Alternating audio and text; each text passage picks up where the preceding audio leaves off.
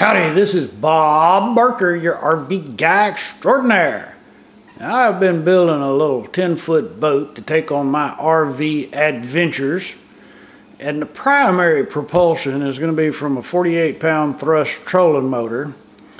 But when you're sitting in the middle of the lake and your trolling motor doesn't work, what you gonna do?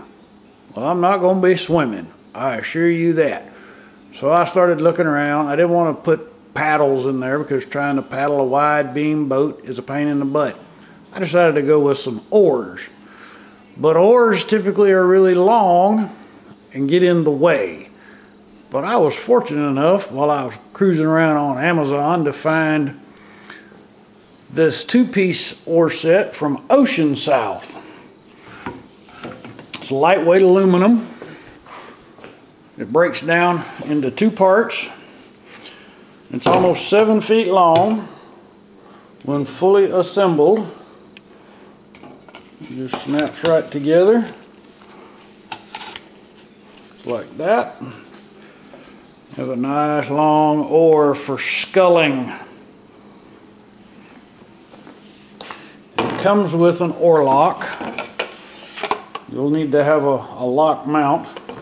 I actually will include a link down in the description to the grommets that I bought that will fit this oar lock.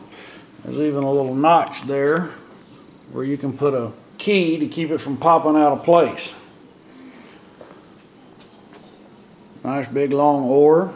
I have yet to throw it in the water, so I don't know if it's true, but the description said it will float. But I have tested it on the boat, and I'm going to attach a little short clip of video at the end of this so you can see it in action. The link for where I found it on Amazon is down there in the description. So if you're looking for an oar and you need to be able to stow it,